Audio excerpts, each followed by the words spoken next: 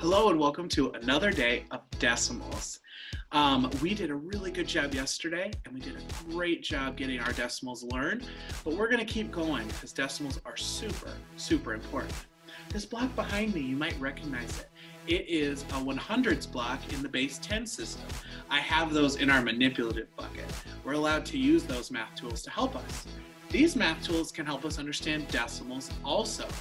So, this is a block cut into 100 pieces. It's like a fraction, but I have not shaded in any pieces yet. So if I shade in, for instance, 1 square. I just shaded one little square. That means I would have one piece out of 100. Because they're all equal sides, I cut this into 100. That is the fraction, 1 out of 100. But as a decimal, we need to do 0 because we have 0 holes. We need our decimal point, and we need to go out to the 100ths place. So for instance, this is the 10th place. We don't have a full 10 here, so that means we have 0 tens. Now we need to write the 100ths place.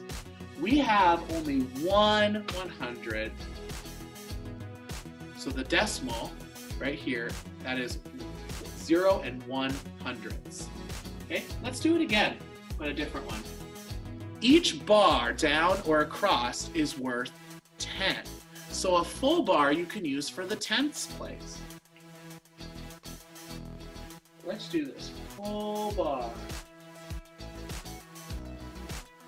Okay, this would be equal to 10 out of 100. I have 10 pieces out of 100 total pieces. That is also equal to, it's an equivalent fraction to 1 over 10.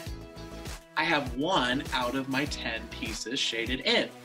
So for a decimal, that would look like 0. Excuse me.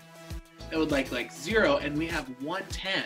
So that means we can put a 1 in this place.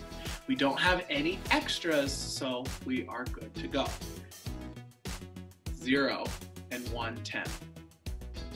1/10, or 10 100ths is an equivalent fraction.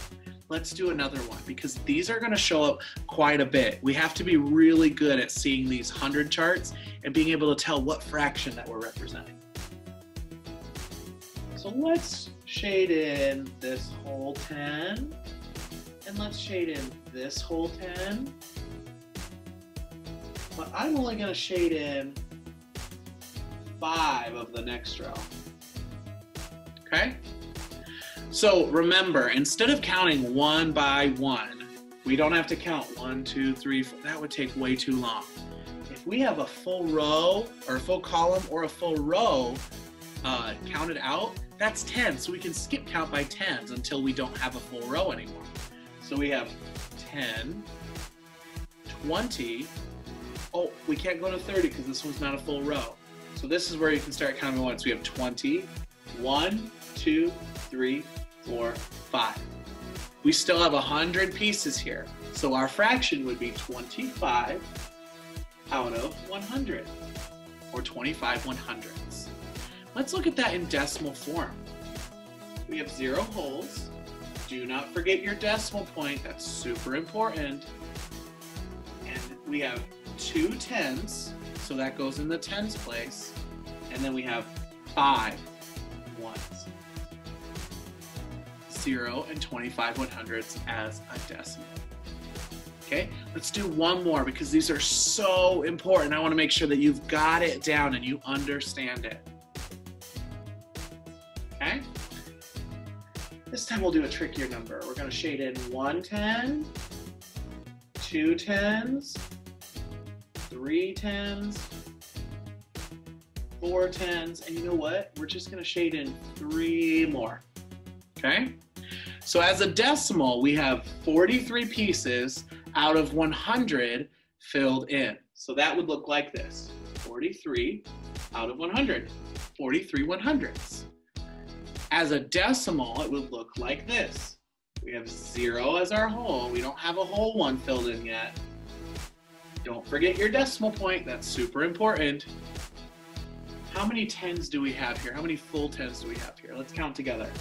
1, 2, 3, 4. We have 4 full tens, so we can put 4 in the tenths spot. And then we have 1, 2, 3 of the hundreds. So let's put 3 in the hundreds. That decimal is 0 and 43 100ths. Very, very good job, everybody. We're going to keep trucking along with our decimals, and soon we're going to get into percents. Percents are even easier if you know your decimals and your fractions. You guys are going to do great. See ya.